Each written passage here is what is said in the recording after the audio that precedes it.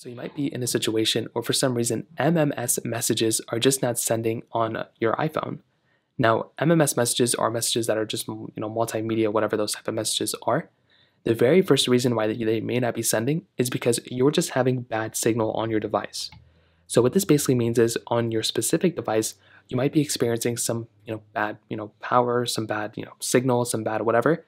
If that ends up being the case, there's a few things you can do. One, make sure you're on Wi-Fi and make sure you have an active SIM card installed on your phone.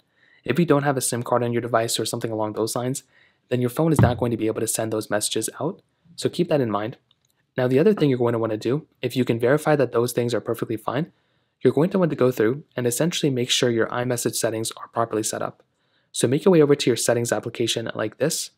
Go ahead and click on messages right there. And then right here under iMessage, what you're going to want to do is you want to go ahead and make sure iMessage is enabled, but also at the very bottom, you're going to see send as SMS.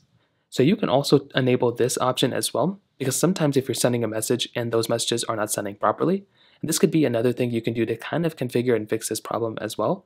So just go ahead and click on send as SMS, and that, as long as you have a cell signal, that might end up fixing a problem for some people as well.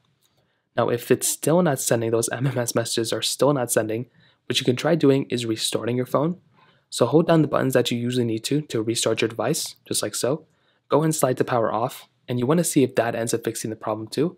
If not, you can also try updating your iPhone. So make your way over to your iPhone settings once more, click on General, click on Software Update, go and try updating your iPhone, and chances are, like I mentioned, this might end up fixing the problem too. Again, not a guarantee, but it's another thing that can probably end up fixing the problem as well. So those are pretty much the main ways to go and fix it. If you have any other thoughts or questions, let me know in the comment section below. Hit the like button, that would mean so much, but definitely hit that subscribe button. More importantly than everything else, I love every single one of you guys. Hopefully I'll catch you guys in the next video. Peace out.